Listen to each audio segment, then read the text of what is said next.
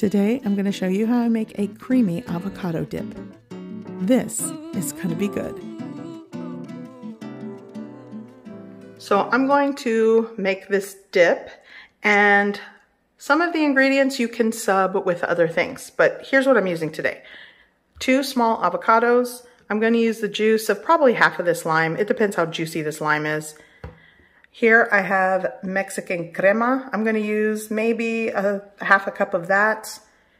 Here I have some pickled carrots and jalapeno. Feel free to just sub it with pickled jalapenos if you want it spicier, or a fresh jalapeno. That works. I reserved some of the pickling liquid from the carrots and jalapeno. This is 1/4 cup.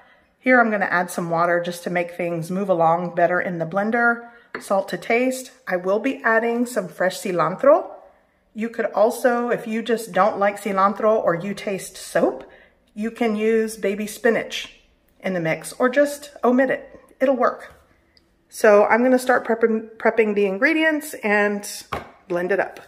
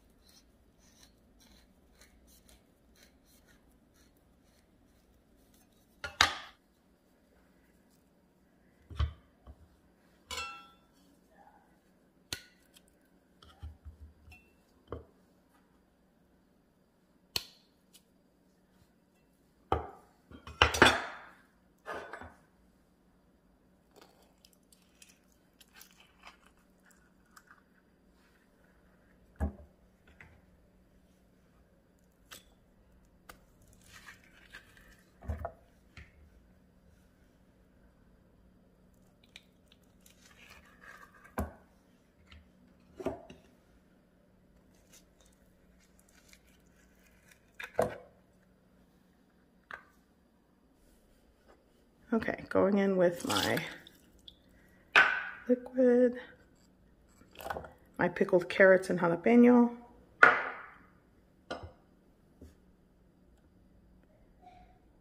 Let's go with like somewhere between 1/3 cup and 1/2 cup to start.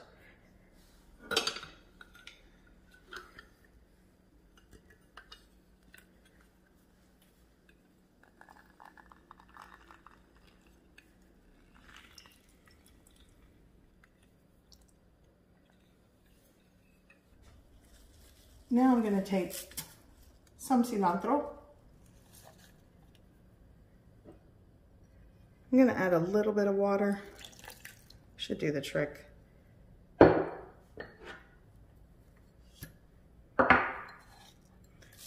going to start with just, it's salt to taste. Maybe start with 1/4 teaspoon to 1/2 teaspoon. And let's give it a whirl.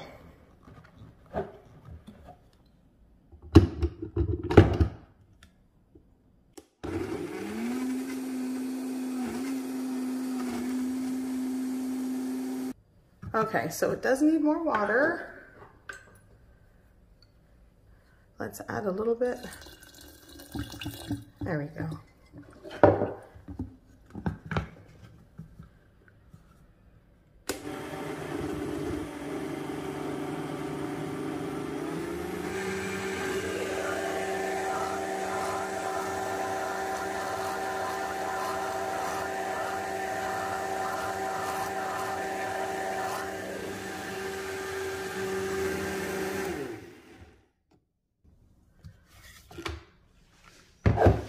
Okay, so this is right where I want it.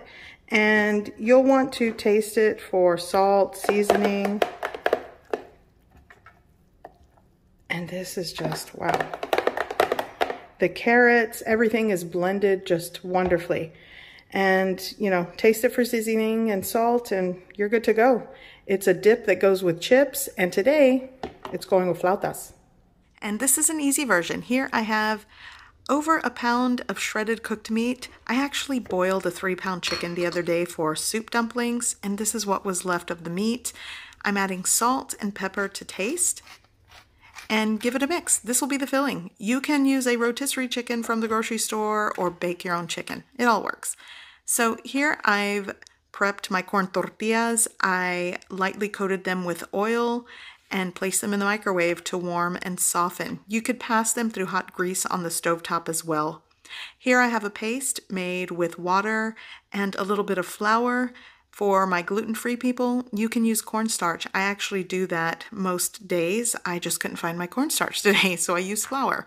So I'm going to take my softened, warmed corn tortilla and I'm going to fill it with my shredded chicken, and I'm going to place it on one side and start to tightly roll it. And that first roll I like to pull back to keep it into a nice uniform roll. And then before I finish out the roll, I'm going to take some of my flour paste, place it on the end, finish the roll, and place it seam side down on my baking sheet. And as it sets there, the paste will dry and keep the flauta or your taquito in place.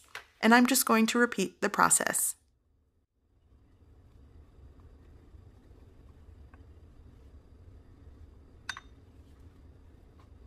So I have a head start with about 12 to 13 flautas, and I do have my shredded chicken left. I can freeze this for later use or just make some more later, but with a 3-pound chicken that I boiled and shredded the meat, I'm probably going to be able to get 25 to 30 flautas with that. So now I'm ready to fry these. Here I have preheated oil. You'll want to bring it up to about 350 degrees Fahrenheit, and this is going to be a shallow fry.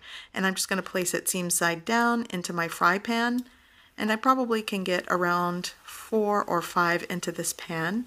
And you're just going to fry these until they are golden brown and crispy on the exterior, and then place them on a baking sheet with a wire rack. And this will help to keep the crispy texture, and any residual oil will run off.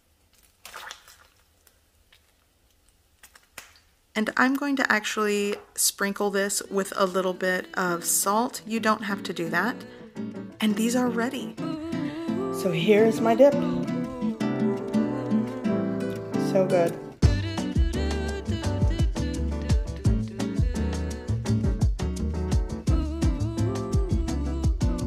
Okay, now to try this.